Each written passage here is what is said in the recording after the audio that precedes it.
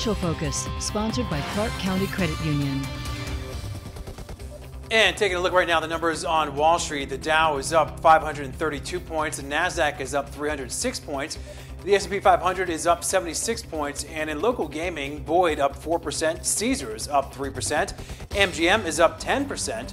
Las Vegas Sands up nearly 5%, Wynn is up 8%, and Red Rock Resorts is up 7%. Well, casino revenues took a major hit in March. Wins were down 40% compared to last year. The Strip took one of the biggest hits. The cancellation of March Madness is a big reason why. In fact, basketball sports betting was down 84% last month.